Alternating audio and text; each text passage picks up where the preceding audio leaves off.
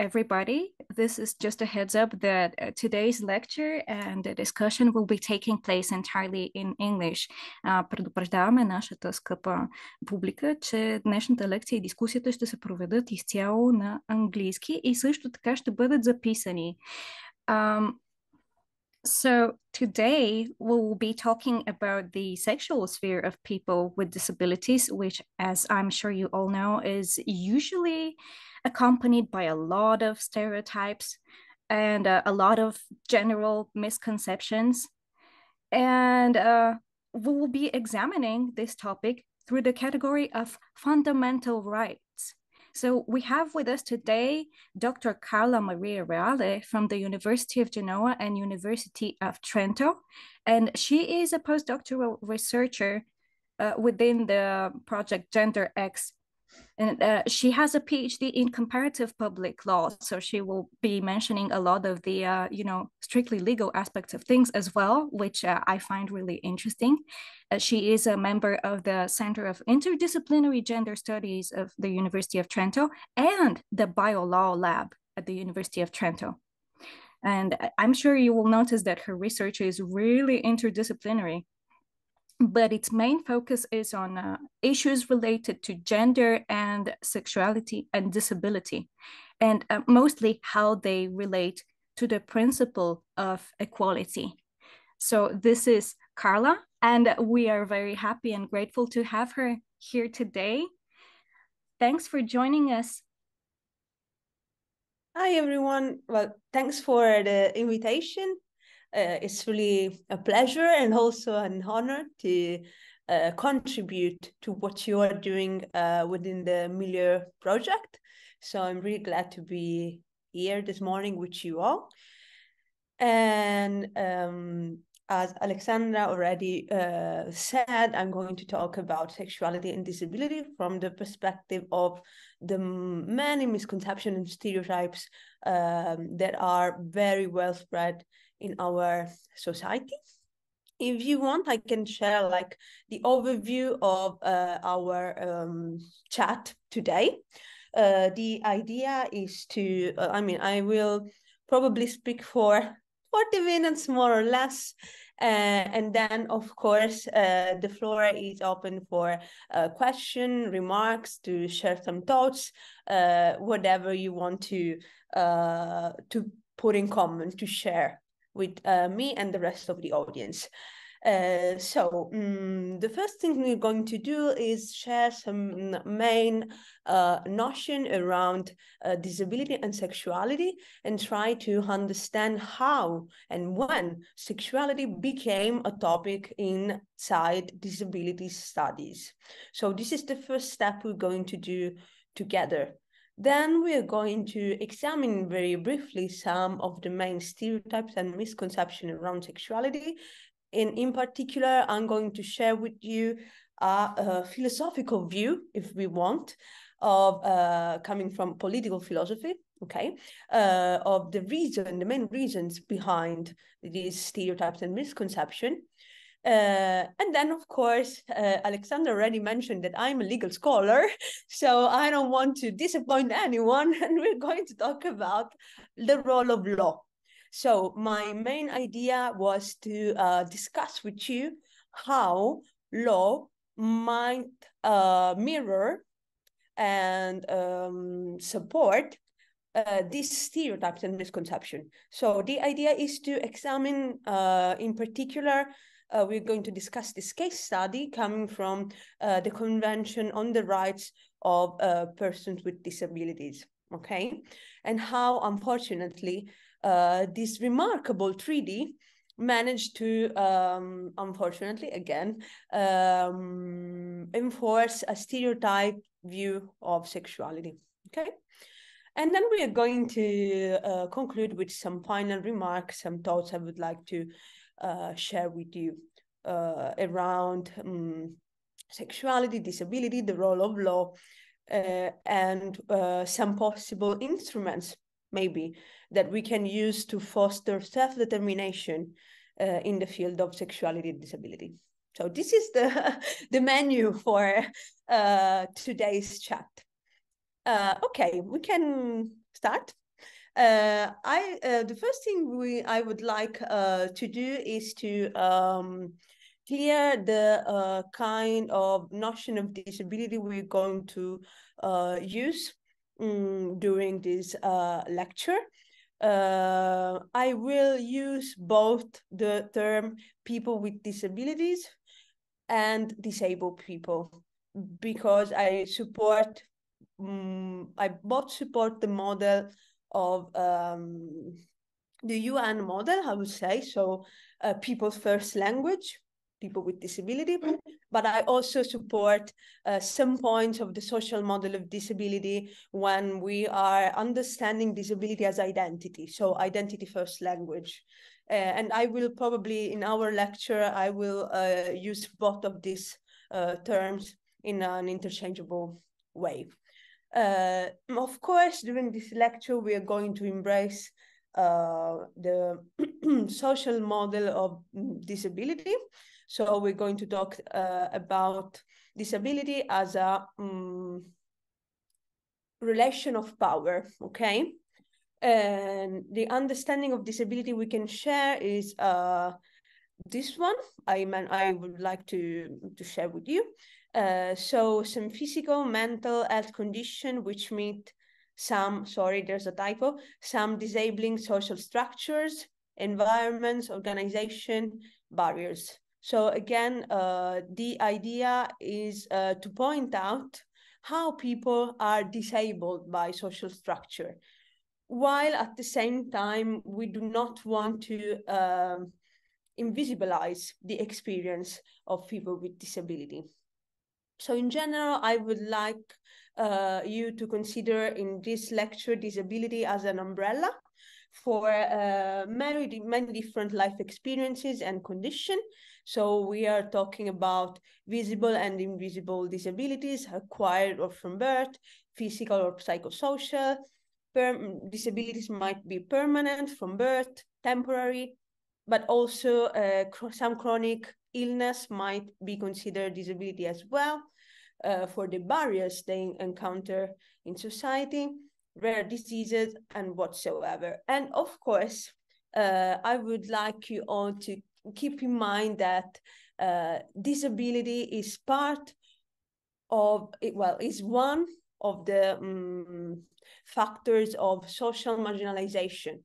It's not the only one that people can experience. So of course, we should consider disability as a relational factor.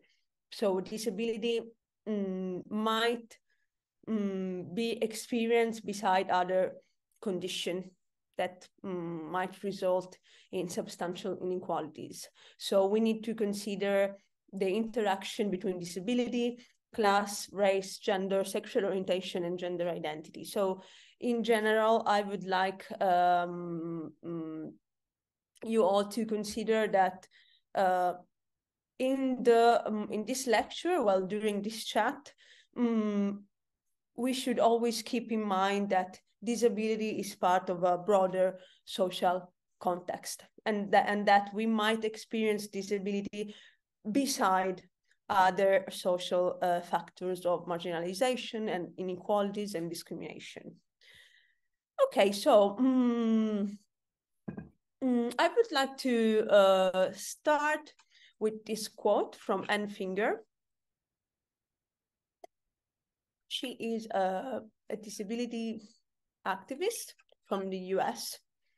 And during the 90s, in one of her article, she wrote this: "Sexuality is often the source of our deepest oppression. It is also often the source of our deepest pain. It's easier for us to talk about and formulate strategies for changing discrimination in employment, education, and housing than to talk about our exclusion from sexuality and reproduction." So she was saying that sexuality was somehow a hidden source of oppression for disabled people, even within the disability movement itself. she was somehow denouncing that sexuality needed to be discussed and tackled together with other very important social issues in disability activism, such as employment and housing. Okay, I would like to try to analyze with you what is in the core somehow of the intersection between sexuality and disability. And I believe that what we can really find if we look at the very essential, I would say, part of this intersection is the construction of the social norm. So what sexuality and disability have in common is that both are very much conditioned, I would say, they are very much connected with the construction of a social norm. So again, sexuality is very much regulated in our society. And we have a clear social idea of what I would say normal sexuality is and what is not. And we are struggling very much to challenge this norm. Here we can very much easily find an analogy why we are talking about the LGBTIQ rights movement, for example. The LGBTI movement is working a lot to challenge the normative construction of sexuality, if we think about it. At the same time, disability is very much defined by what is considered a normal body or a normal mind for a human being. And disability, especially if we refer to the individual model of disability or the medical model of disability, was described in terms of how much a person was distant from that norm. So I do believe that this topic is peculiar for this reason, because normativity, we can find normativity very much both when we are discussing sexuality as a social issue, but also disability as a social issue. So what happens when these two topics meet? Actually, it is very interesting to notice how sexuality emerged in disability studies during the 90s, okay? And sexuality managed to emerge as a social issue mainly thanks to the creep theory and the feminist disability theory, okay? Why?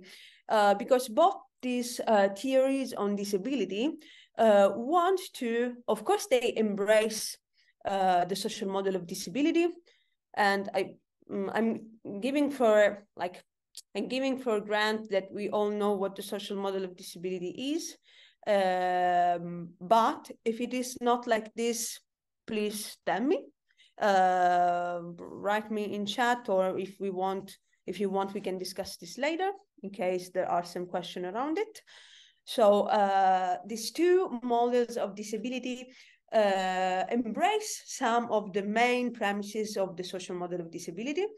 So the idea of disability as a social construct, as a relation of oppression in society, and the idea that people are not disabled by their own bodies, but they are disabled by the social structure. But at the same time, what this theory want to do, what they want to do is to highlight some of the limits of the social model of disability.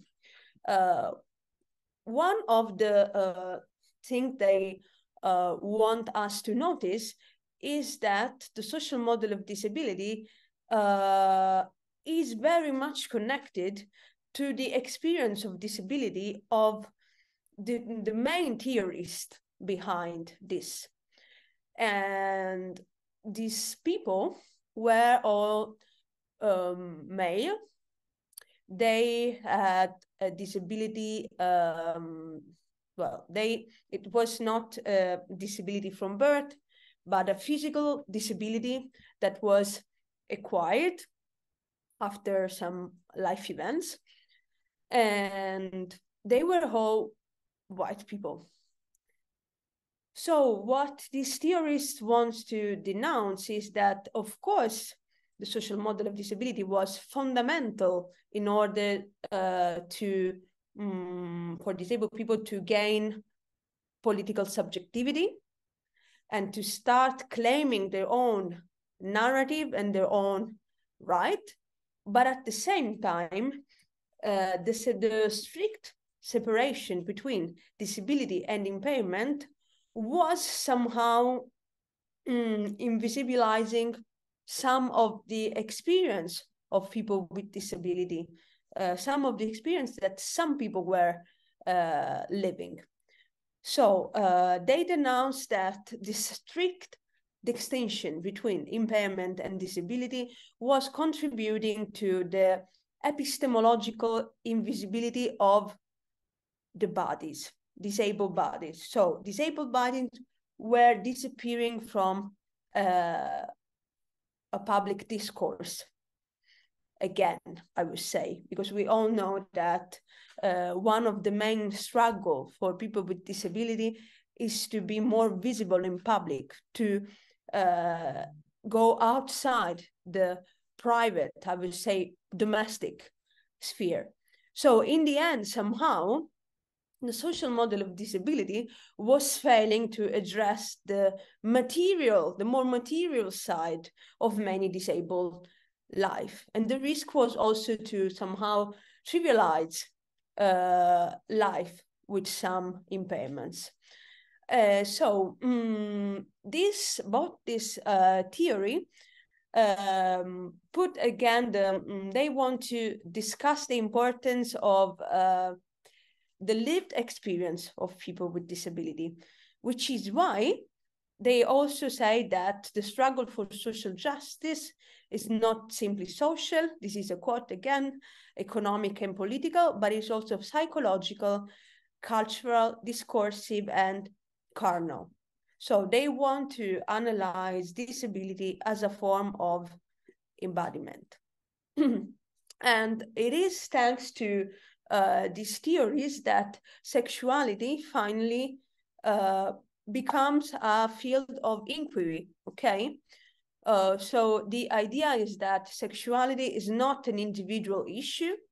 It's not something that is to be confined to the private sphere, but at the same time is not a medical issue, because usually sexuality was not a topic at all, or it was a topic because it was a medical problem, a medical issue, especially for people with disability. And they want us to consider disability not as an individual issue, nor a medical issue, but a social issue. So to consider how the construction of disability itself might influence the expression of sexuality, the possibility of sexual expression and self-determination for people with disability. So the idea is to make sexuality a field of inquiry in order to understand the barriers that are in force in this field, how they are socially created, socially constructed, and also to start understanding how to dismantle these barriers. And of course, this kind of theorist, I told you that they have a feminist background and a queer background. They also consider that important itself to discuss this dichotomy, this rigid dichotomy between the private sphere and the public sphere. So these are all their field of inquiry. In order to do this, I would like to introduce you two of the main notions that were theorized between this field. Actually, one was theorized by Shakespeare. Shakespeare is not part of the feminist disability theory or the crip theory. He is actually part of the, I would say, intermediate model of disability family of theories. But still, of course, it draws a lot on feminist and crip theories in order to analyze the issue of sexuality. And he's been working a lot, actually, on the issue of sexuality and disability. He's a sociologist from the UK. And he uses a lot the notion of sexual citizenship, which is a notion coming from LGBTI studies, okay? His idea is to challenge, again, you see the normative assumption on sexuality, and in particular, the normative assumption on disabled people's sexuality, and the notion of sexual citizenship embrace the idea that sexual rights are human rights, and the idea that people with disabilities should be considered as sexual beings alongside their peer.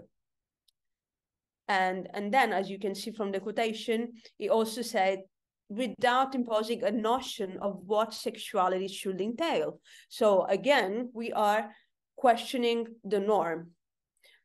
Another important notion is the one of sexual accessibility. And while here I'm using a quotation from Shuttleworth, and he is a thinker from the crip theory, okay, the one I mentioned earlier. He says that the idea of sexual accessibility is not related to physical intimacy per se. What he means with sexual accessibility is a psychological, social, and cultural context that support, acknowledge, nurture, and promote sexuality in general, or disabled people's sexuality specifically. And of course, he mentioned the role of media representation in order to reach sexual accessibility, but also access to cultural, social, and psychological support aimed at improving the possibility for sexual expression and negotiation in the sexual field for disabled people. So you can see somehow that both this notion, I mean, the notion of sexual citizenship is very helpful for us in order to try to think about the relationship between sexuality and fundamental rights. So the fact that expressing one's sexuality is part of a broader project somehow of realization of fundamental rights, basic human rights, while the notion of sexual accessibility help us, I mean, is very useful in order to start thinking about how to create a social context that can support and nurture self-determination, okay?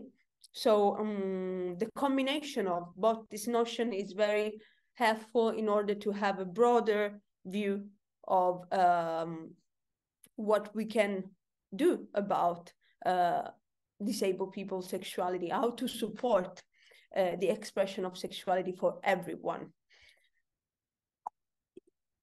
Okay,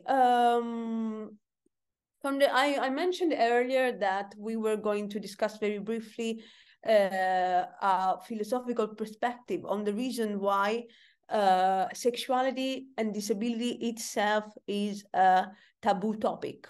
Okay, and Finger, we mentioned that earlier, and Finger was denouncing how even inside and within the disability movement, sexuality was not considered a topic, and how this fundamental part of everyone's life was not being discussed. And so I would like to share some thoughts with you on the reason why this might happen. And I would like to draw from the work of Margaret Sheldrake. She is a philosopher. And she, of course, she is a disabled scholar herself. And she's been working a lot on political theory, disability, and sexuality. And Sheldrake would like us to think about how the intersection between sexuality and disability touches some deep tension that are rooted in each and every one of us. Why? She says that the encounter between sexuality and disability is considered somehow a threat to the construction of subjectivity, according to our liberal culture. How come? Because the normal, again, you see the concept of normativity that comes back again. So the normal subject, according to the liberal culture, is the one who is autonomous and is always in control of their body and their mind. According to this view, of course, the person with disability itself challenged this notion, because stereotypically is considered a vulnerable person and a dependent person. At the same time, sexuality itself is a field where people lose control. So it's a threat itself to this idea of the autonomous subject. And what happens is if disability and sexuality, which alone represent a challenge to the notion of an independent, rational subject, meet. Somehow, Sheldrake says that the reason why sexuality and disability is a taboo topic is that these two notions together push for the total disintegration of our whole idea of autonomous and rational subject, which is like the main subject inside our own liberal culture. What happens, according to Sheldrake, is that usually somehow the condition of vulnerability during sexuality is managed by able-bodied people successfully, but this is not always considered possible according to the standard for disabled body. And somehow she says that this is the reason why the expression of disabled people's sexuality is considered somehow deviant per se. Okay. So I believe that this view might be able to explain us the reason why there is so much difficulty, I would say, in talking about this topic, okay? And of course, this also helped us in order to understand the root of some of the main stereotypes and misconceptions around disabled people's sexuality. So I'm checking the time. Okay.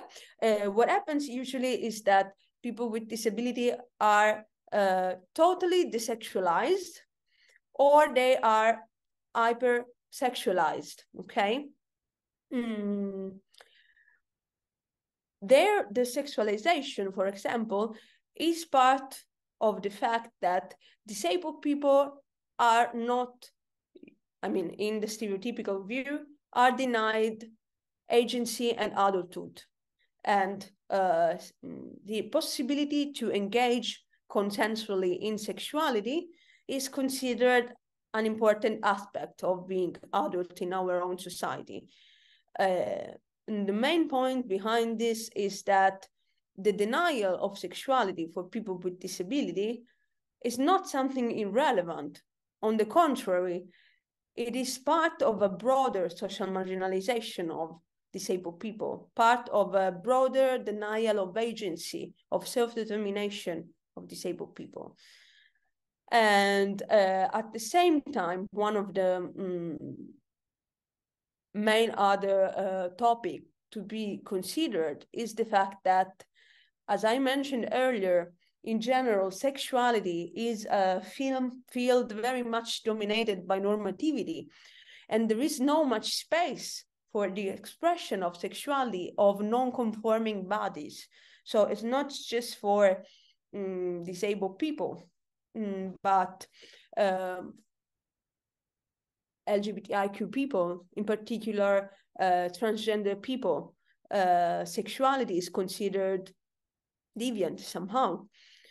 So it is interesting somehow to connect all these dots and consider all these issues as part of a broader construction of normativity around the expression of one's sexuality.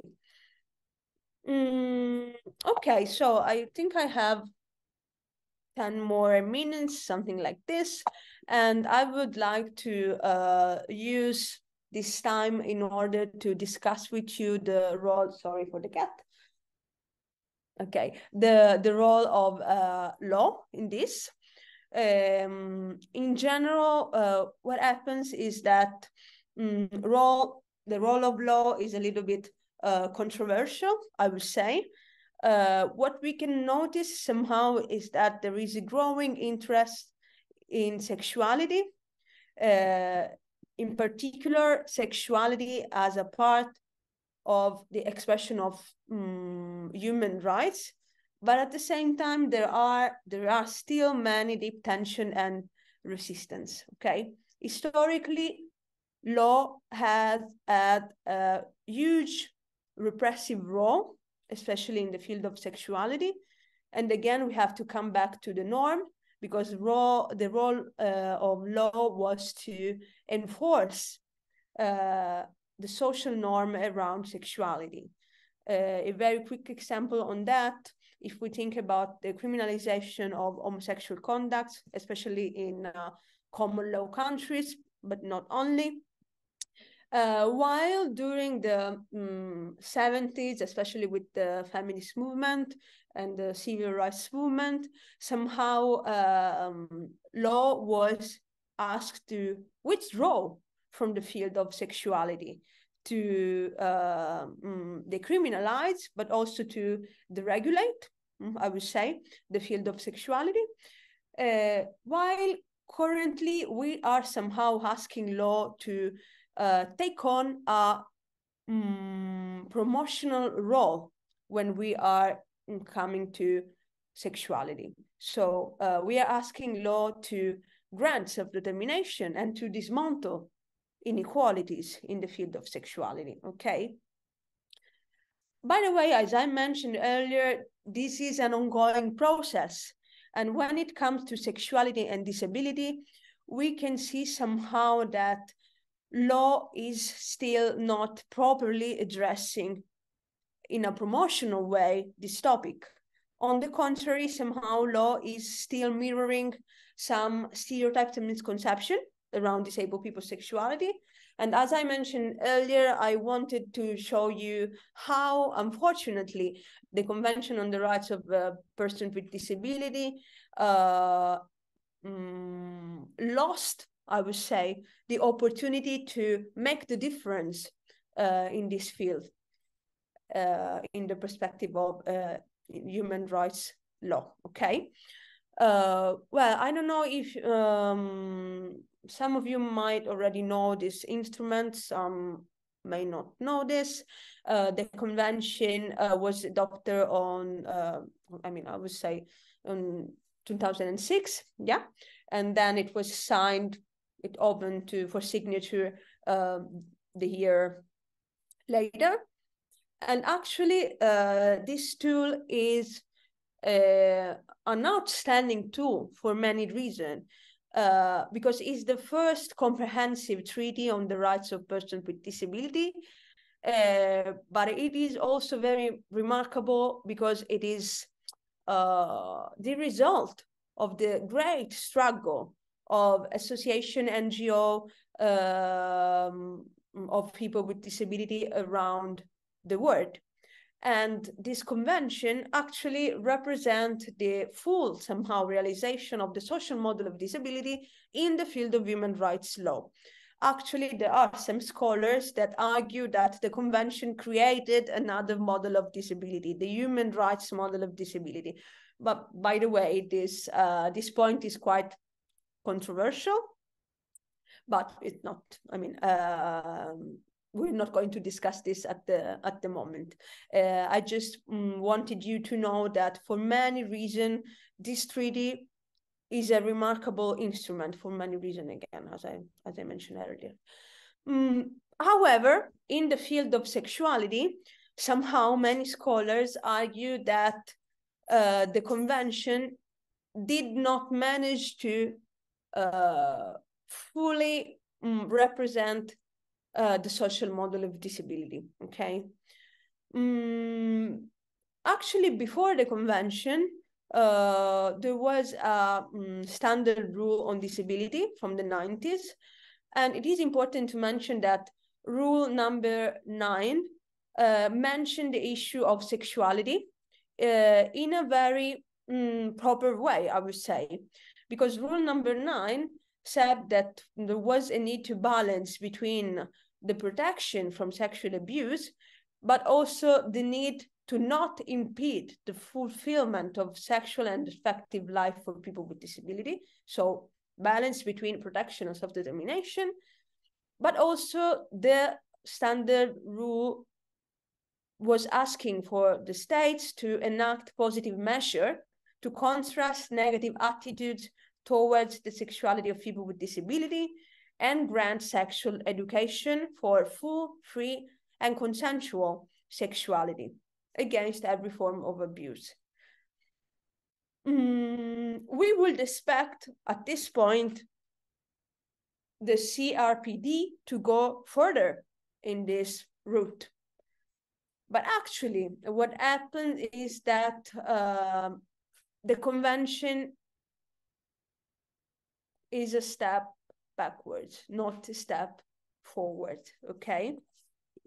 Very briefly, I am showing you the article in the convention that are somehow related to sexuality and somehow briefly mention the issues around sexuality.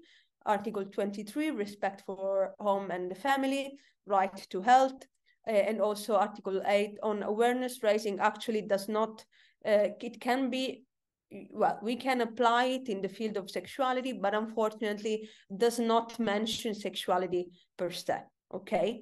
So at the beginning, during the negotiation process, this article in particular mentioned many affirming provision.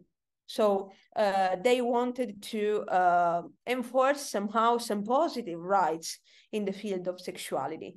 But during the negotiation process, this article were amended. And what is now left is basically just negative provision, which means freedom from rights, protection rights, and some indirect references to sexuality, but mostly connected to marriage and right to family and reproductive health, which of course are some very important issues, but at the same time, they do not fully encompass the whole spectrum of sexuality. We do not have so much time, but here somehow you can see this table made by a scholar which is called Marta Schaff, and she analyzed specifically the initial formulation of the article I mentioned earlier, and then the final result of the negotiation process. So in general, according to some scholars, what happened is that somehow the convention incorporated discursive silence on disabled people's sexuality. So somehow what happened is that this piece of international law decided not to engage in a discourse around sexuality and human rights.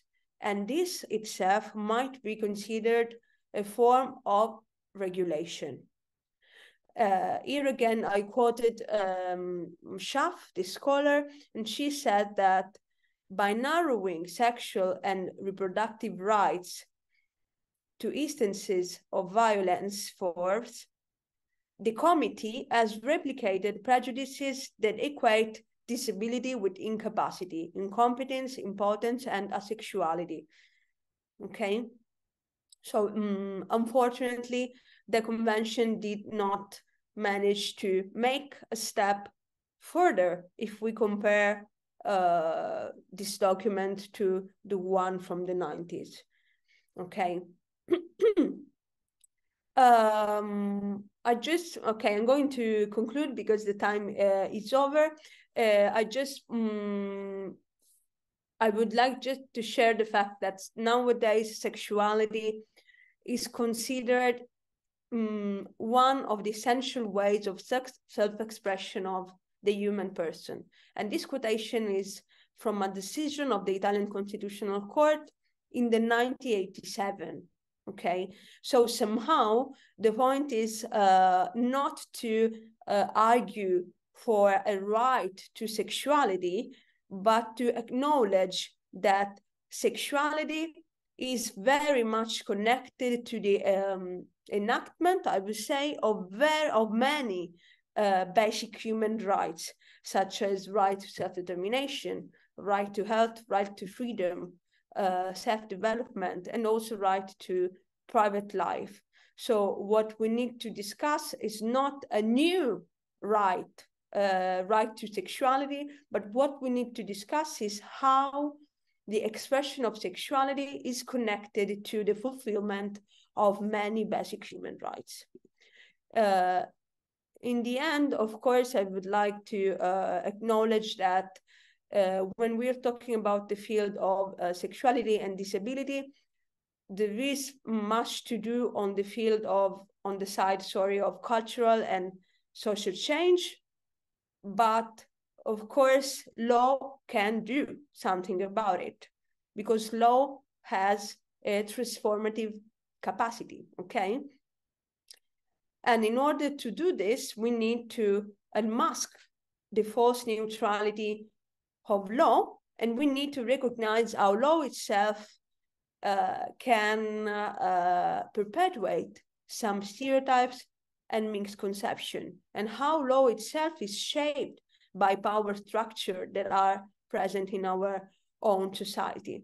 So pushing for a broader social change mean also that law should somehow find its own way to affirm in a positive way the agency of people with disability as sexual beings in our own society. So I think that I'm going to conclude, and maybe we have some time for your question or consideration and thoughts.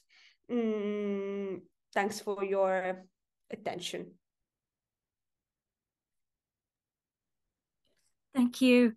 That was genuinely fascinating for me, and it has been an eye-opener, especially when it comes to the notion of sexual accessibility, which I have to admit, this term at first sounded a little bit odd to me, but then when I realized that it's mostly about the access to the psychological, social, and cultural supports that enable one to fully, develop their sexual autonomy and negotiate access to relationships and things like that, it was suddenly such an eye-opener. And I realized that, yes, it has always struck me as really weird that we're talking about positive rights to sexuality and how disabled people shouldn't be deprived of them, when actually a lot of the hindrances before them are not strictly legal per se, but more like of a social nature. So what really stands in the way is perceptions and public perceptions and misconceptions, rather than a lack of positive rights to sexuality or whatever. So sexual citizenship has been a really interesting concept for me, and also sexual accessibility. Can you please remind me who coined the terms? Which one? You mean sexual citizenship? Sexual citizenship first, and then about sexual accessibility. I just want to put the names down. Yeah, of course. I mean, sexual citizenship actually was a notion that was already elaborated inside the LGBTIQ studies. But yeah, you mentioned that. Yeah, the thinkers that thought that it was the case to apply it in disability study as well is Thomas Shakespeare. Thomas Shakespeare. Okay, Yeah. I'm just putting this down. Yeah, and maybe it's easier if I do, yeah. Okay, Shakespeare. Thank While you. the notion of sexual accessibility I shared is from Shuttleworth. Shuttleworth, okay, Yeah, thanks. and he is part of the creep theory on disability. Yeah, thanks. Great, thanks. Guys, anybody else? Does anybody else have some questions and comments?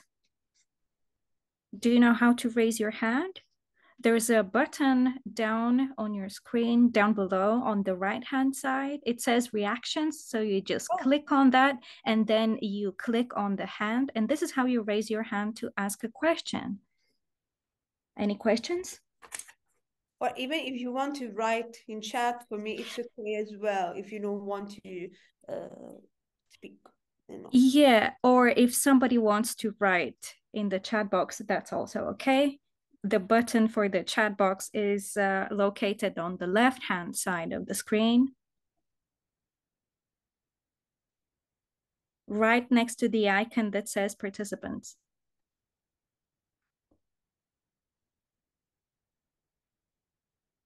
Maybe okay, at this point, maybe I can give some time to people if they want to elaborate on a thought. Yeah, maybe formulate their questions. In the meantime, is it okay if I ask another question? Yeah, of course.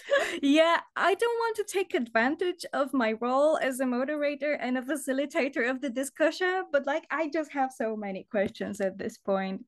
So you mentioned that certain theories were, so to speak, further contributing to erasing disabled bodies and making them invisible, and how they fail to address the material and the carnal aspects of disability and so on.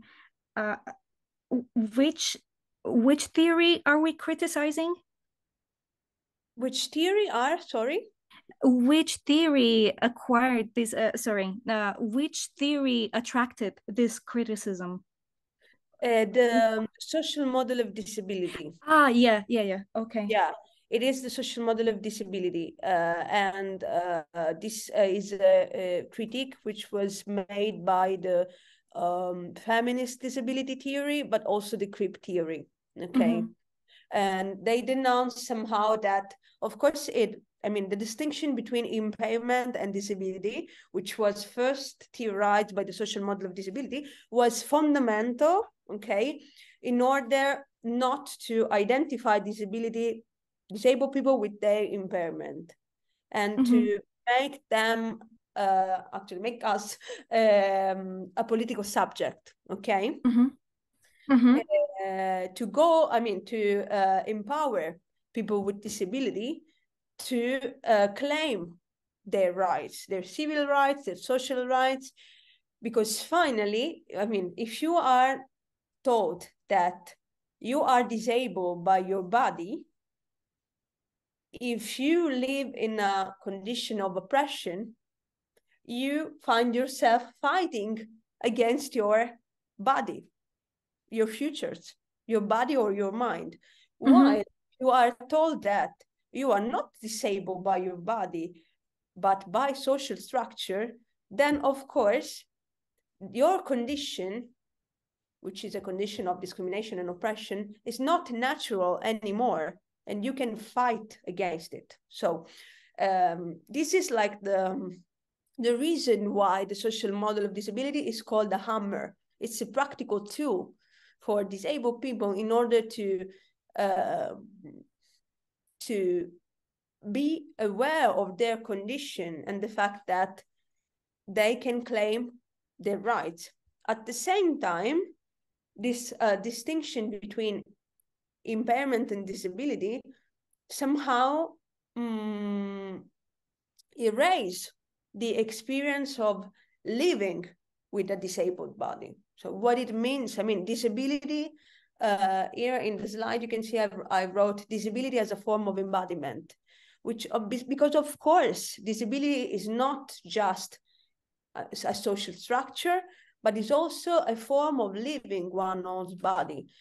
And this part of the experience of disability was completely erased by the social model of disability in order, of course, to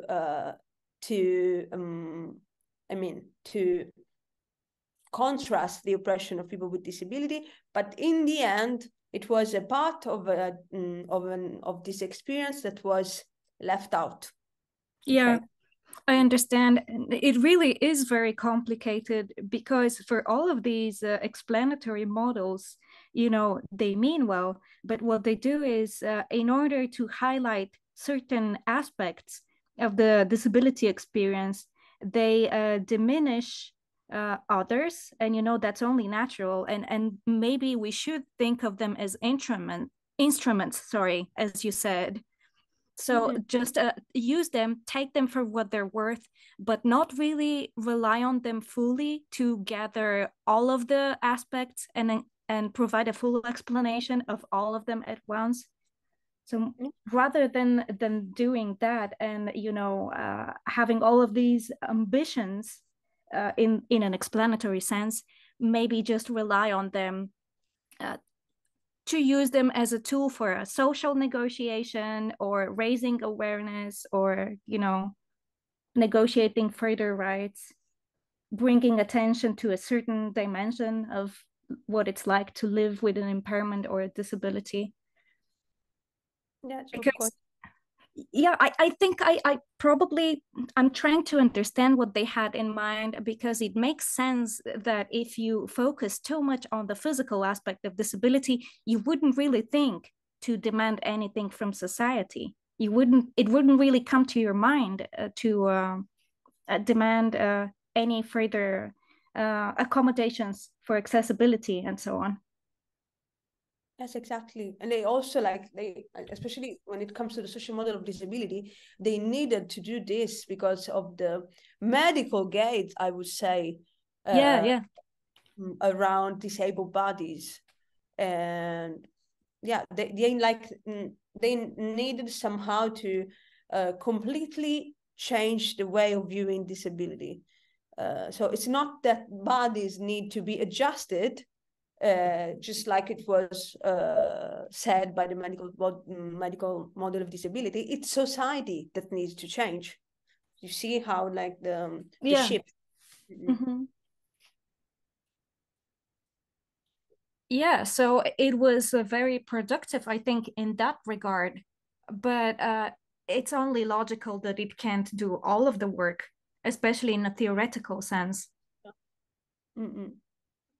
I love the cover image that you chose for your slides. It's really beautiful. Oh, Yeah, do you know the artist? No, I haven't seen it before, but I Oh, really like it.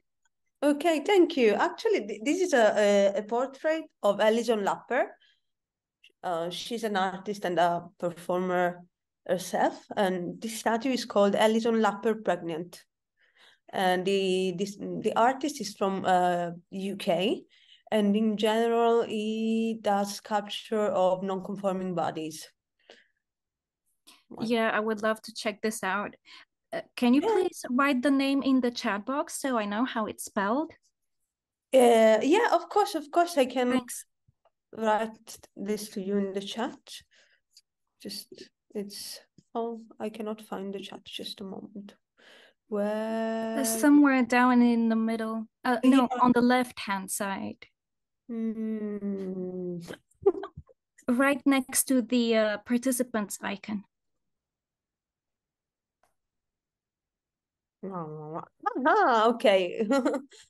Thank So you. Alison Lapper pregnant. This is like the name of the statue. Alison Lapper pregnant. Yeah. And then I don't remember the exact name of the artist. I would check it so that I can write this to you. No, it's great. It's really great. Mark Queen. It's Mark Queen, the name of the artist. And you say he does mostly differently abled bodies in his art?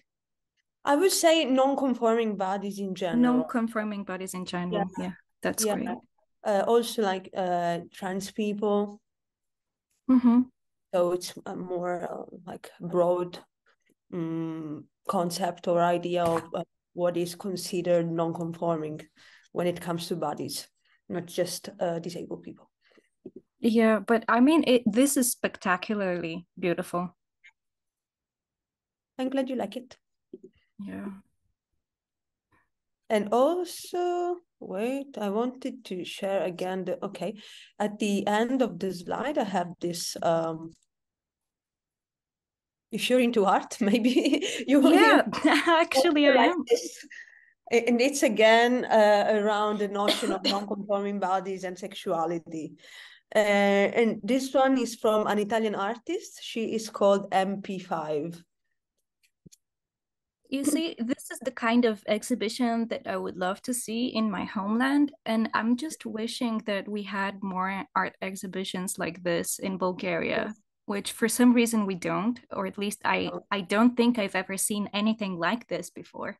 Yeah. Mm. I mean, even in Italy, I haven't seen like a proper exhibition around this kind of uh, concept or Mm-hmm. yeah. But yeah, I've been seeing something while traveling, you know, and also in general, this artist MP5, she's also an activist, so Mm-hmm. she works a lot on feminist issues broadly, and which is why I know her. She's great, really. Oh, I'm going. you've met her in person. What? Have you met her in person? Actually, no, I haven't. But Mm-hmm. but some yeah, I mean, some friends of mine know her because she's like from the activist Mm-hmm. groups. So somehow we are all interconnected. And Yeah, yeah, I see. I I see. can the name. So this Italian artist, MP5. I just wrote the name in chat. Yeah. You want to check more I've the just work? seen. It's Thank great. you so much. Yeah, I will, definitely. I will be Googling this as we speak. Any other questions?